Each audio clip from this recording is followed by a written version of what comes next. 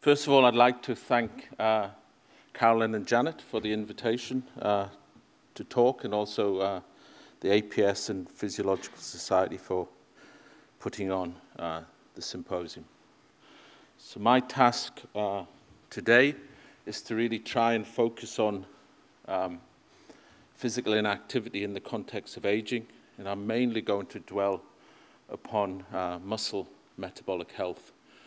By that I mean protein metabolism and usually tissue glucose uptake. So the first qualifying point I want to make is that sarcopenia is not simply the loss of muscle mass. It is also the loss of muscle quality, and there are many different ways to measure muscle quality, but people tend to forget about the importance of the quality of muscle that remains with aging. If we look firstly at mass loss, this is a classic study that demonstrates total body potassium in the context of aging in males and females, and you see with time and with age, there's clearly a decrease in total body potassium. The mechanisms, parallel with that, you get a reduction in strength with aging, because we do know that there is a relationship between strength and muscle mass, and there's also a relationship with power. But in this paper by Frontier and Meredith, you see that in the elderly people, there is a loss of strength when it's expressed as a percentage of the young, and it declines to a level that actually does limit daily physical activity capability. So this is the range of strength needed to get out of a chair without using your arms. Why is it important? Because it's now emerging from several studies, this is just one of them, that there is a relationship between muscle mass and all-cause mortality. This is just one of the recent papers demonstrating that. Thinking of the mechanistic basis, the first real inroads to this, and I haven't really seen any data that are better than this, are the data published by Mike Rennie, demonstrating that if you increase the infusion rate of essential amino acids, and you measure myofibrillar protein synthesis rate and sarcoplasmic protein synthesis rate in muscles of young and elderly volunteers, you see this, what has been defined as anabolic blunting occurring, which occurs pretty much across the whole range of the infusion.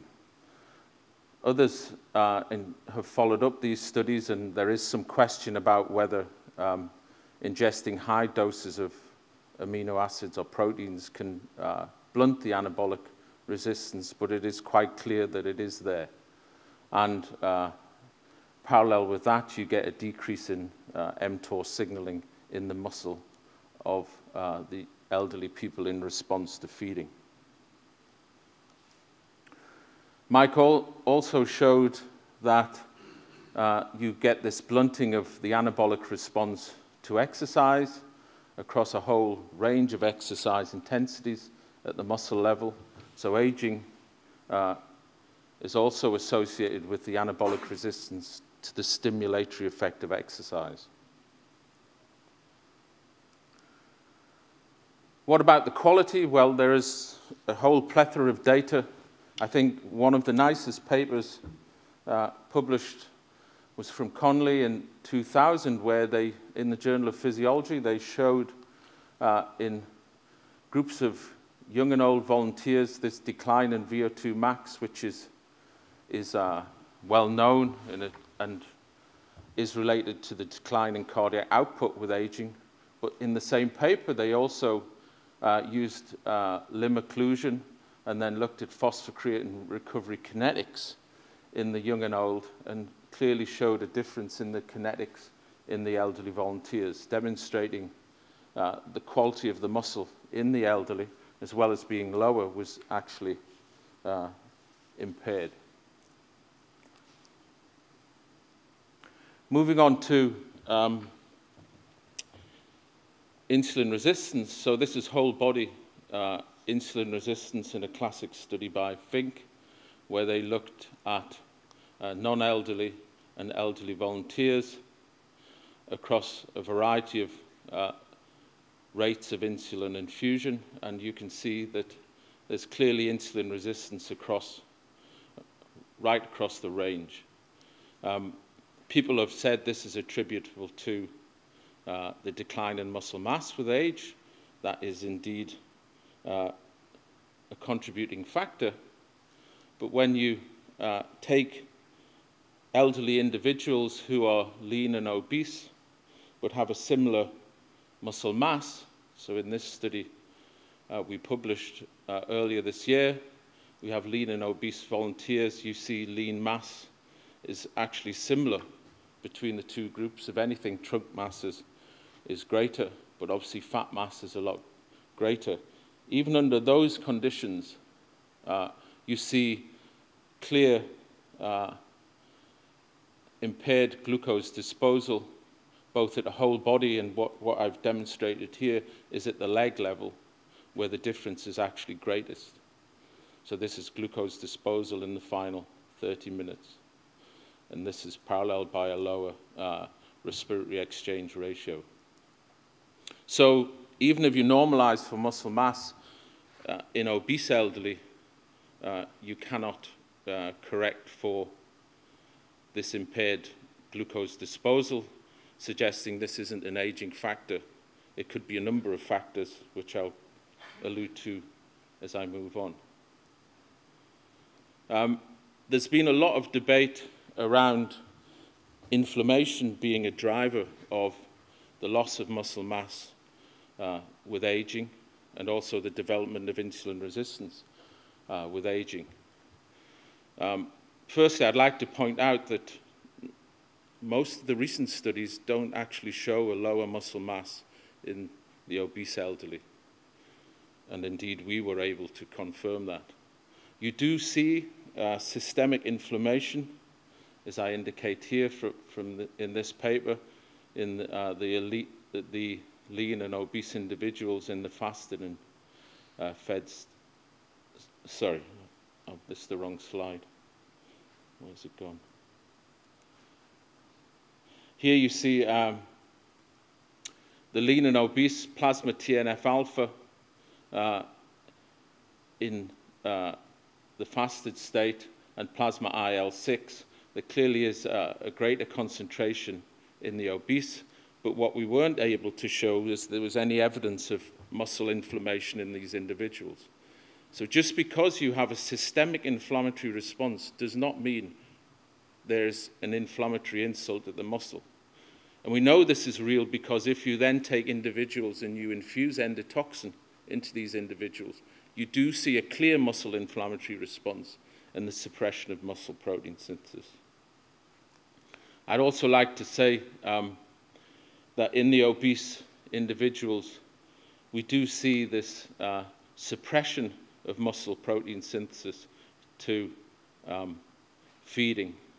And also, there is a relationship between the lipid content of the muscle. As Francis showed yesterday, there's a relationship between the lipid content in the muscle and the decline in FSR.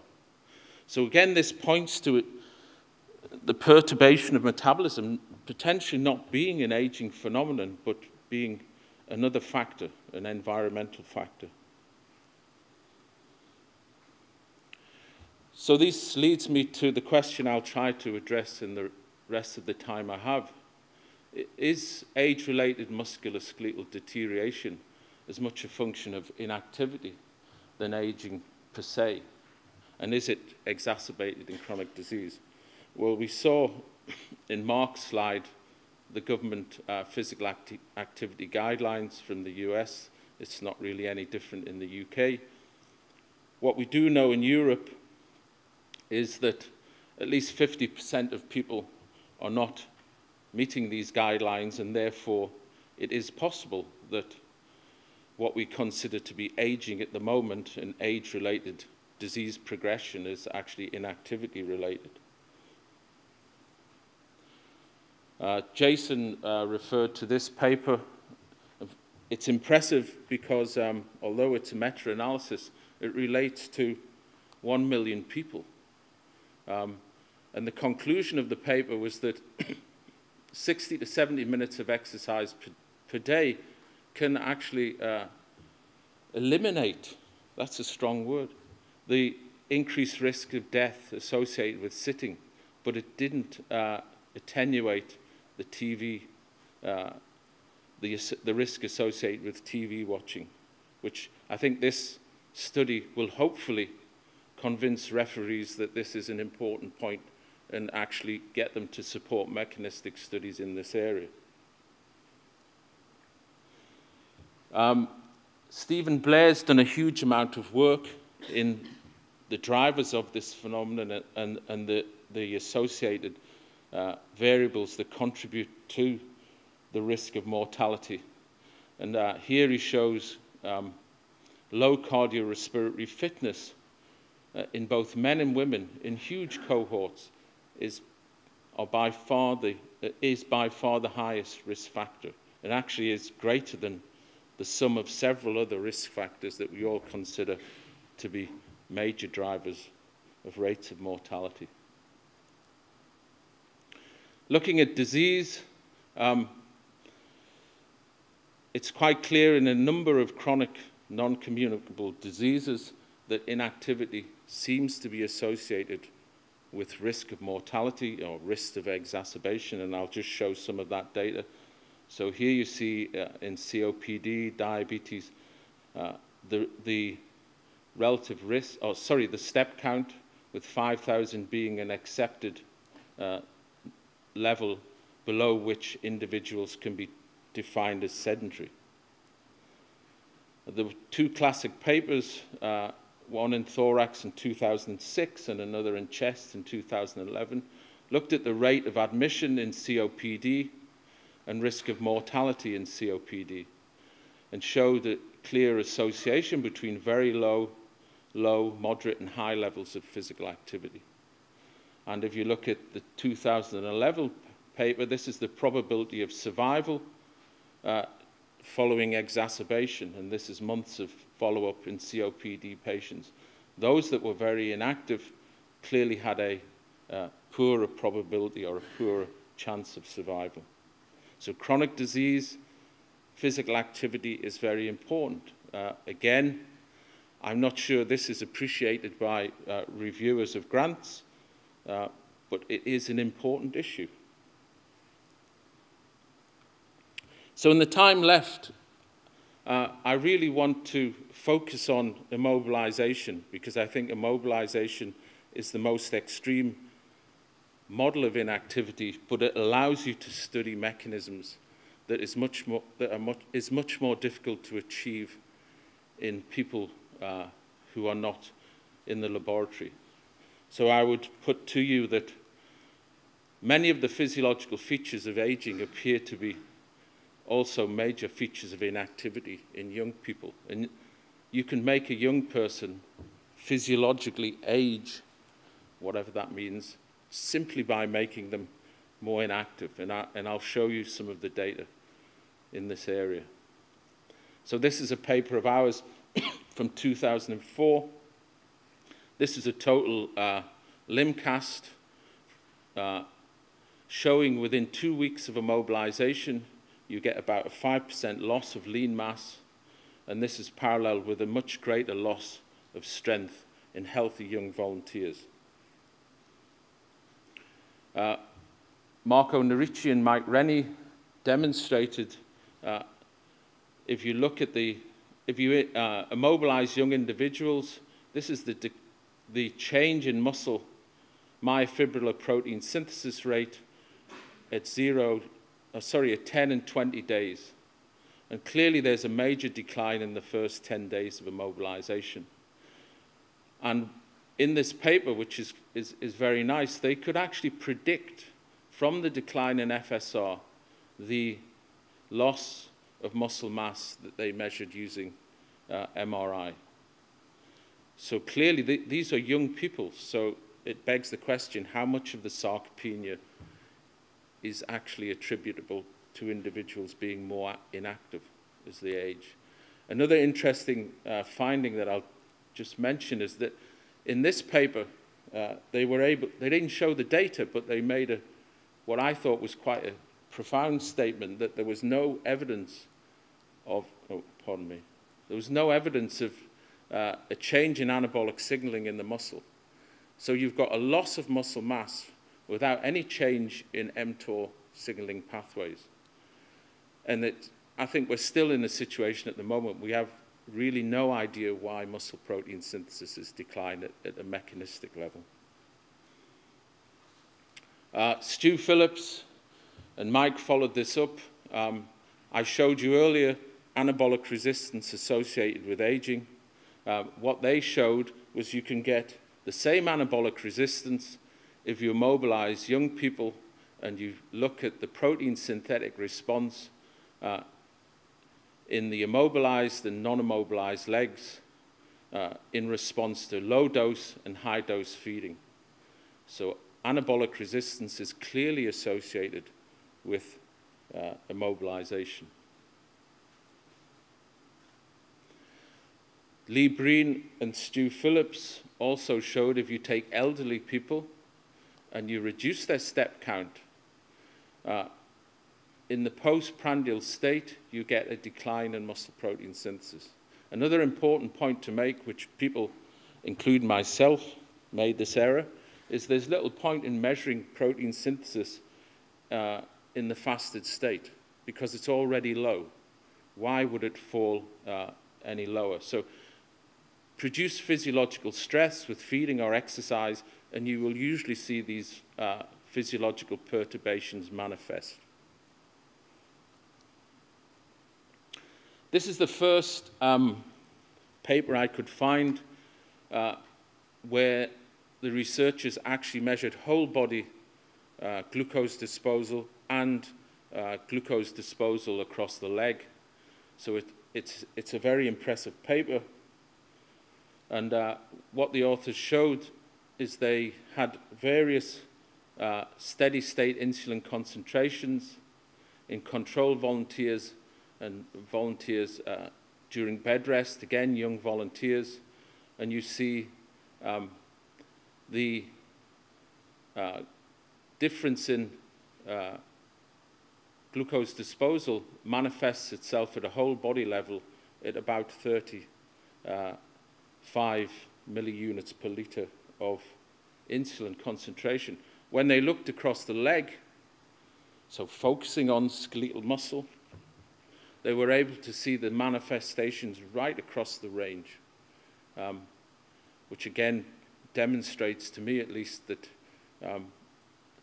it's the muscle that is not contracting, and it is the muscle that actually is most susceptible to these variations in activity. Also out of Copenhagen, again, bed rest studies, Sonne were able to show these are the individual responses, clear changes, or clear development of insulin resistance following bed rest. In Nottingham, we've developed a model which allows us to look at forearm glucose uptake in healthy young individuals. The beauty of this model is that it allows you to use the other arm as the control.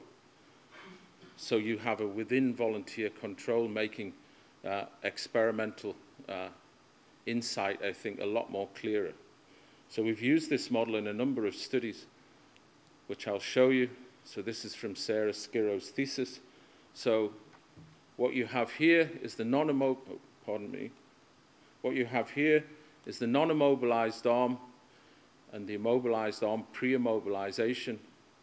And after, I think this was 3 weeks of mobilization, you see forearm glucose uptake in response to oral glucose feeding. So there's a marked reduction in total forearm glucose uptake in the immobilized arm that isn't seen in the contralateral limb. What is amazing was the follow-up study where we looked at the time course of this effect, which is part of Aisling Byrne's thesis, where we actually see within 24 hours, you see a reduction in forearm glucose uptake, which carries on to 48 hours and then generally plateaus out.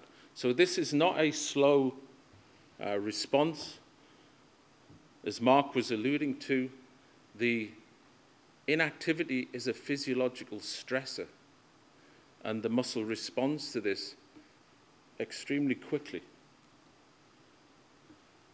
What is also very interesting is in Sarah's thesis, she had individuals immobilized for 3 weeks, and every 3 days she took them out of the cast and they performed 50 maximal contractions in bouts of 10. And then they were put back into the cast. And we looked at whether this exercise could rescue the insulin or decrease in forearm glucose uptake that's occurring at 1 week and 3 weeks.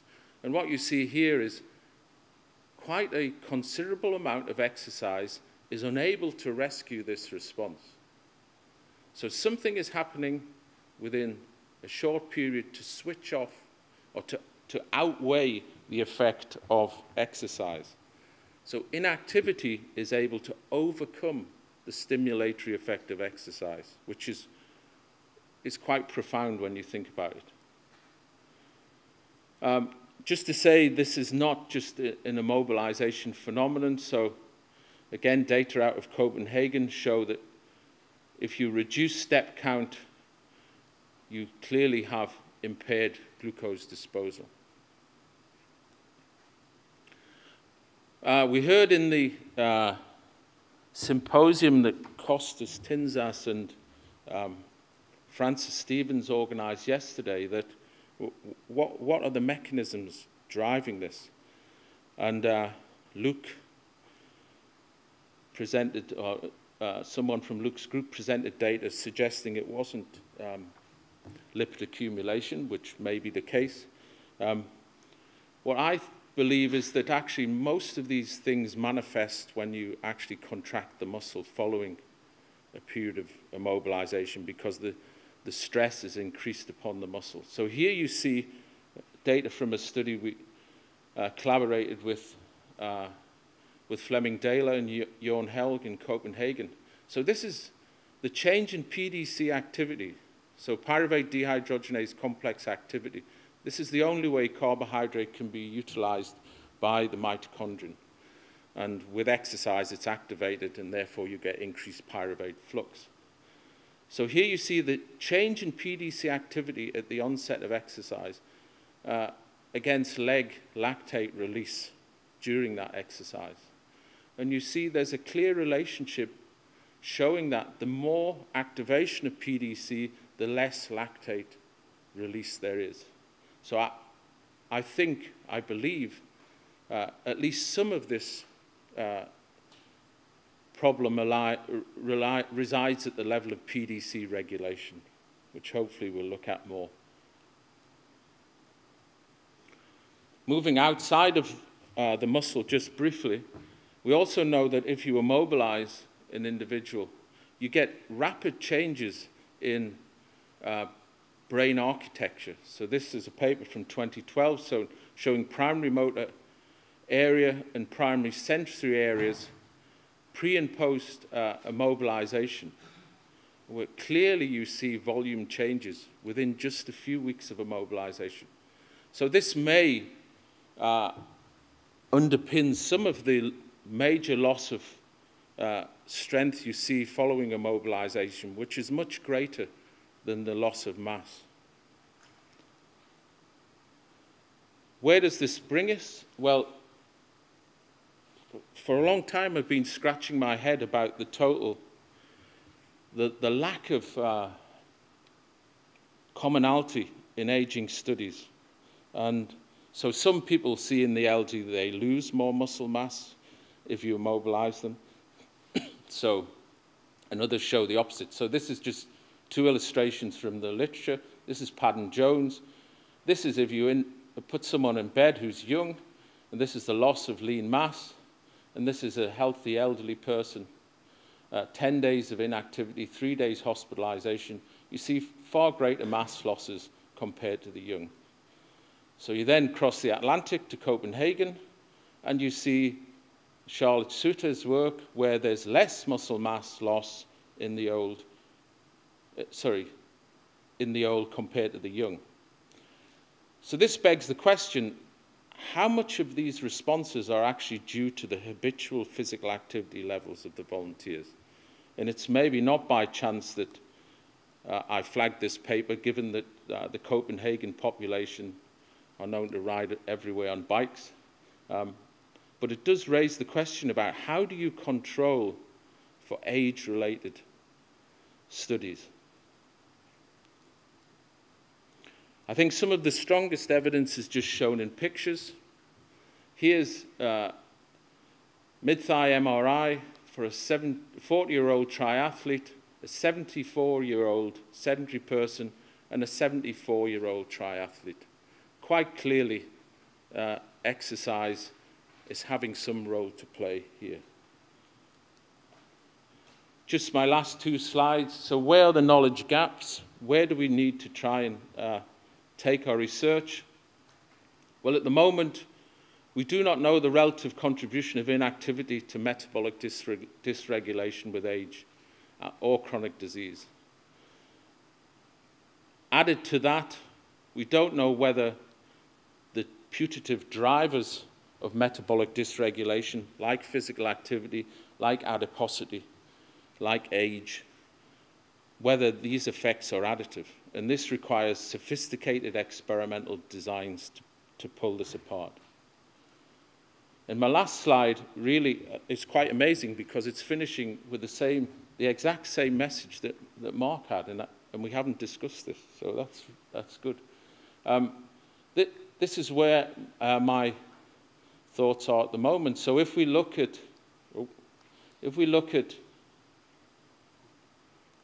this paradigm of muscle insulin sensitivity, muscle strength, muscle protein synthesis, you could go on, and we look at physical activity levels low to high. Most people believe this is the scenario that exists. So with increased activity, you will get adaptation, and this will take weeks to months. With decreased activity, there's very little change.